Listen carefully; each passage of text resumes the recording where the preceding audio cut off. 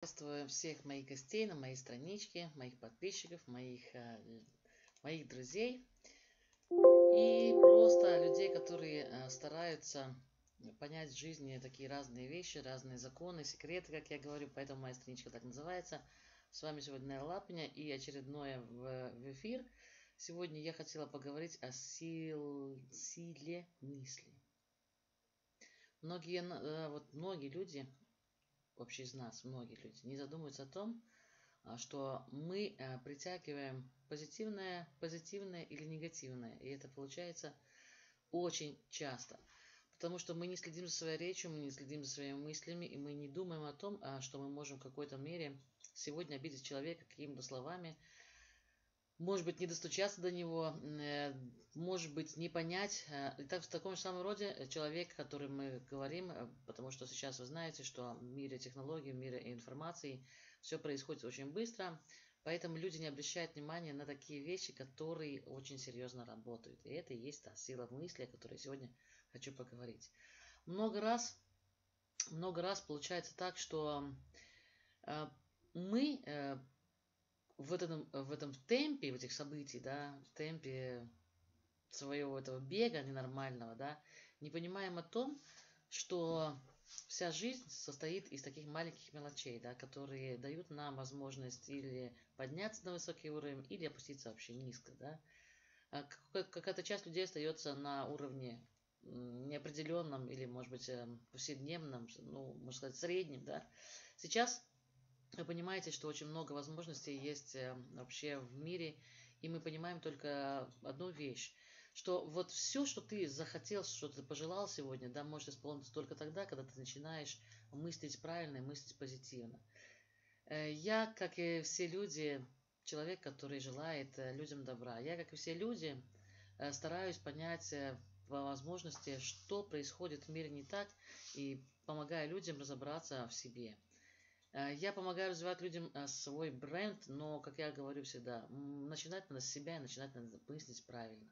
Нас обижают какие-то вещи, которые, может быть, мы не договорили. Мы стараемся почему-то, может быть, неосознанно, а может быть, осознанно просто сесть в своей скорлупке, посидеть и не подумать о том, что можно, может быть, с человеком встретиться, поговорить в открытую, рассказать, что ты думаешь, что сейчас, может быть, тебе нравится в нем или не нравится. Я считаю, что это позиция успешного человека. Почему? Потому что когда мы возим груз, вот такой тяжкий груз недоговоренности, да, он превращается в то, что эта вот сила перерастает в какой-то мере ты не можешь насытить себя, потому что ты получаешь вот этот негатив, и он перерастает в большой ком, который тебя вот поднимается здесь. Он останавливается здесь, и ты не можешь дышать. Очень много людей мне говорят, что, знаешь, очень трудно говорить, потому что я не могу, я задыхаюсь. Это именно потому, что человек не успел переговорить, именно не может высказаться, его что-то тяготит, ему даются какие-то возможные варианты сегодня разобраться в себе, но он не может это сделать, потому что он не понимает как. Я всегда говорю на своих занятиях и с людьми, когда я обучаю их, я говорю, научись вдохнуть и выдохнуть. Да? Это очень тяжело. Я постоянно говорю на каждом собрании, каждом встрече с вами, постарайтесь это делать. Потому что наш мозг подпитывается. Вот и есть та сила мысли. Когда ты начинаешь дышать правильно, ты начинаешь обогащать, конечно, кислородом свои клеточки, которые нам нужны, да, серое вещество. Я говорю, конечно, с юмором. Но вот тут получается, что мы начинаем понимать и слышать. Начинаем понимать и слышать.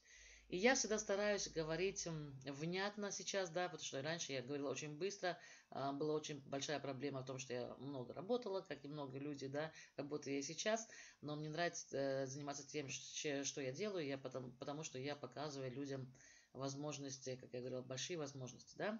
И значит, вернувшись к силе мысли, когда человек начинает говорить, что его кто-то обижает, вы постоянно делаете одну большую ошибку. Вы призываете еще больше обид. Еще больше, и каждым днем эта клетка бывает так, что она закроется. Рано или поздно она закроется. Закроется или в одну, или в другую сторону. Или ты себя и просто изуродуешь, можно сказать так, да, потому что ты все время будешь говорить, почему меня не слышат люди, почему меня не понимают, почему меня обидели.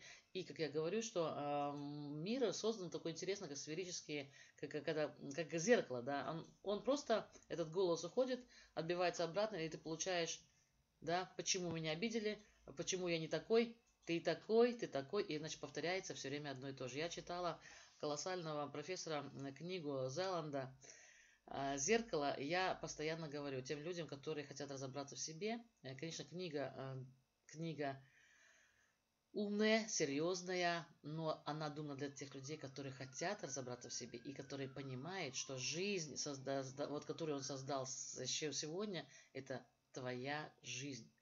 И мы не можем ничего сделать. Я не могу помочь ни одному человеку, и ни один психолог не сможет помочь вам, пока вы не поймете, что вся проблема в ваших мыслях. В ваших мыслях, или это мозг рептильного человека, который думает только, как бы выжить сегодня, или это мозг преуспевающего человека, который знает и может создать во всем другую жизнь. Поэтому сейчас, когда вот этот мир катится вперед, да, он бежит вперед, он стремительно летит вперед, можно сказать так, да, мы должны понять, что сегодня те люди, которые занимались каким-то делом ранее, они скоро будут не нужны. Эта сила мысли приводит к тому, что человек начинает себя истязать, и он просто начинает падать. Он падает ниже. И в тот момент очень трудно поймать человека и показать ему, что надо всегда развиваться, надо всегда учиться. Успешный человек – это тот человек, который всегда смотрит какие-то интересные фильмы, новые возможности, новые новости узнает. Это не то, что мы подсаживаемся на какую-то новость, которую дается специальная вся система, да, она создана для того, чтобы мы платили налоги, для того, чтобы мы были какие-то неуверены в себе, потому что это все придумано для того, чтобы мы были, как эти, знаете, маленькие человечки, которых просто ведет кукловод, да, кукловод. Вот. И поэтому я знаю, что это трудно начать с себя, но вы запомните, вот хотя бы действие на 10-15 минут. Я всегда говорю, возьми 15 минут. Почему это четверть часа, да? Возьми 15 минут и вспомни, что ты делал и как ты говорил. Ты сказал, у меня ничего не получается. И Вселенная тебе обратно ведет. Не получается. Ты сказала, что ты какой-то не такой, раньше ты был какой-то, да? Тебе Вселенная говорит, да, ты не такой. Дальше ты говоришь, почему я вот такой, почему меня не слышат люди? Да, они тебя не слышат, да? Вы все время постоянно, как я говорю, сфера вот такая, знаете, туда-сюда. Это колебания такие идут, да? Идет столкновение, допустим, с зеркалом и идет обратка, да? Идет обратка в полной мере не в хорошую сторону, показывает вам то, что вы получаете то, что вы не хотели. И когда люди говорят, что часто, когда мы говорим с людьми, они говорят, не для меня, я не такой, какой ты? Тогда уж, да, если ты не такой, значит, ты не таким останешься, да, это значит, не такой, да, ты останешься не такой, да, я не успешный, я не смогу, да, ты не сможешь, да, ты не такой, ты не сможешь, ты не успешный, да, вот именно поэтому многие люди, когда останавливаются, я стараюсь их остановить, на скаку там, да, этот бег, да, с препятствиями, я стараюсь остановить, и я говорю, подожди, сейчас мы поговорим, вот сейчас мы просто с тобой поговорим.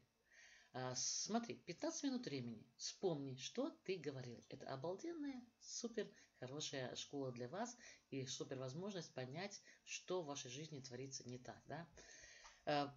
И когда мы говорим не так, а что так? Вопрос, а что так? Что ты хочешь? Поэтому я с расстановкой говорю и учу людей говорить с расстановкой. Что ты хочешь на данном этапе времени? Вот что ты сегодня хочешь конкретно? Что ты сегодня хочешь конкретно? Расскажи сам себе. Напиши в тетрадке. Потому что мысль, как я говорю, сила мысли в том, что ты сегодня себя или прославляешь, или истяжаешь. Да? Или, допустим, как говорят мазохисты, да, они просто себя берут, там, не знаю, они от этого балдеют, да, вот. И то же самое ты постоянно говоришь, что вот у меня не получается, я не такой, как все, я такой, я когда-то был, понимаете, и все время этот ком, он нарастает, и поэтому у людей, которых не хватает воздуха, это именно только потому, что вы понимаете, что вы запутались в ваших мыслях, вы запутались, вы не можете найти ответа, но вы постоянно используйте те же самые мысли. Каждый день вы повторяете одно и то же. Да? Повторяете одно и то же, действуйте то же самое, действие происходит то же самое, да, так же самое ходите на работу, так же самое говорите с вашими людьми, друзьями, которые, может быть, уже успешнее вас, они поднимаются вверх, они растут, но вы постоянно говорите одно и то же, разводите всякого рода склоки, обговоры, недоговоры, понимаете, вот это перерастает именно в эту ненормальную такую сферу, да, и ты в этой среде уже, получается, загнал себя в тупик. Загнал своими мыслями себя в тупик. Что нужно сделать? Еще раз повторяю для всех тех, кто понял сегодня, что ваши мысли привели вас к такому действию. Я себя говорю именно всегда про себя, потому что я учусь именно на себе, да. Я говорю, что я на себе учусь и применяю всегда успешных людей, психологов, которые помогают разобраться людям, себе, и поэтому я зачастую говорю, я считываю информацию из глаз. Сразу же, да, когда вижу человека, я считываю информацию и стараюсь ему помочь. Самое главное, я стараюсь выслушать человека, понять его, и тогда я говорю о следующие вещи, которые могут быть человеку, как боль, да, как будто взял, значит, как укол, да, укольнул. Ты можешь применить различные рода действия, чтобы этот человек проснулся. Но если человек не просыпается, я всегда говорю одно. Ты не сможешь поменять человека, потому что он не хочет меняться сам. И это так есть. Это такой секрет от меня, от Нелли Лапини. И поэтому, как я и говорю, берете просто маленький блокнотик. Возьмите сегодня, сейчас, да, никогда не откладывайте на потом. Ваша жизнь пролетает очень быстро, да, это потом никогда не придет, потому что потом это потом, да. Значит, берете свой блокнотик и пишите, что я делал сейчас, о чем я подумал в течение 15 минут, да. Если вы понимаете, что сейчас в вашей жизни идет какой-то переломный период, да, может быть, у вас какая-то недомолвка в семье, может быть, с каким-то другом ваши проблемы, да, вы анализируете, что вы сделали, потому что зачастую люди не слышат, что говорит человек, он прет только свое, да, поэтому вы понимаете, сейчас я начну с себя. Берете блокнотик, пишите, да, что я говорил, что я думал, может быть, чем-то я обидел человека, почему я его обидел, да, почему я его обидел, что я сделал, что я сделал ему больно. И, как я говорю всегда, надо научиться просто говорить. Не идти на таран, что-то там доказывать. Вы знаете, можно попытаться пару раз это сделать, но это переходит в такую интересную игру. Кто кого, да, кто кого. И значит, когда вы начнете с себя, понемножку, потихоньку, потому что люди не любят записывать, они говорят, я все время держу в голове, но я всегда повторяю одно и то же. Твоя голова для того, чтобы мыслить и что-то там интересное придумывать, но ты не можешь, это не склад боевого оружия, да, это просто мысль, которую ты даешь сегодня. Вот ты задумался о том, что ты хочешь себя поменять. Вот ты задумался о том, что у тебя в жизни не так. Вот ты задумался, что не так, да? Так у тебя все в жизни. У тебя все в жизни так. Тебе Вселенная дает возможность или сегодня отдохнуть, или сегодня поработать, или сегодня выпить чай, или сегодня выпить кофе. Твоя Вселенная дает, она все время с тобой. Но ты постоянно делаешь запросы не те, потому что ты не понимаешь, что ты хочешь. И именно вот это все время заводит людей в одно и то же тупик. Знаете, есть такая волчок, да, игра такая была, я помню раньше, сейчас смотрела тоже на ютубе было, да, ты его заводишь, этот волчок, и он так крутит и крутит и крутит, с такой скоростью, да, и ты понимаешь, что ты на этой сферической этой полосе или орбите, да, ты все время в одном и том же месте, да, он покрутился и обмяк. Вот то же самое делают люди с собой, потому что они не хотят вырваться из этого, можно сказать, ада, потому что на самом деле это ад, когда ты говоришь с человеком, он тебя не понимает, или ты сам делаешь одно и то же и хочешь получить что-то другое. И ты всегда думаешь о том, что ты никакой, да, вот это дурацкое слово «я никакой», и «я никто», и «меня никто не слышит», меня все обижают. А задумайся, почему тебя все обижают. Просто сегодня задумайся, да. А почему сегодня, может быть, кто-то с тобой не разговаривает. Задумайся о том, почему, да, задумайся о том. Да, я хороший, я прекрасный, я суперский. И, может быть, как раз ты сидишь не в той обстановке, да, и, может быть, ты сидишь не с теми людьми, которые тебя хотят слушать, да, а может быть, ты сидишь в той обстановке с теми людьми, которым даже не нужно, чтобы ты слушал. Или наоборот, понимаете? Мы всегда ищем повод для кого-то для кого-то, для чего-то. А я говорю, я всегда говорю, я ищу повод для себя. Я хочу создавать свою жизнь, я хочу создавать своих друзей, я хочу, чтобы они были всегда радостны, счастливые, я хочу видеть свою счастливую семью всегда в радости. И поэтому я всегда говорю, мне не нужны ваши глупые мысли, потому что они глупые. Вы должны это принять во внимание. Ребята, это глупые мысли, на самом деле, которые тебя всегда истязают. И ты говоришь, я заболел, я не понял, и опять одно и то же. Ты каждый день постоянно просыпаешься, ты говоришь, я не спал, я переживал. А за что ты переживал? Я не поняла. А что ты переживаешь? Мы можем переживать, когда мы потеряем близкого человека. Мы можем переживать от боли какой-то, да, заболеваний, родственников, да. И то я всегда говорю, я переборола себя, у меня было очень много большое сердце, которое я старался помочь всем, но я говорю, я всегда стараюсь здраво начинать мыслить и думаю, как я могу помочь человеку, вот, допустим, в таком-то проблеме, в таком-то заболевании, да, или наоборот. Мне эмоции уже давно перестали зашкаливать, потому что это глупо использовать одни эмоции. Они не дают вам результата, они просто вас поглощают, вот как губка, да, они поглощают и превращаются в ту же самую губку, по идее, да, которую кто-то сжал, кто-то отпустил, кто-то налил воды, да, и вы все время вот такой вот, весь такой непонятный, бесформенный, потому что вы губка. Это такой мультик, губка Боб, да, я всегда смотрю мультики, но мультики создаются людьми, которые не только просто так их нарисовали, да, поэтому всегда, когда взрослые люди обращаются к мультикам, это очень прекрасно. Они дадут вам большие, ну, много-много ответов на вопросы.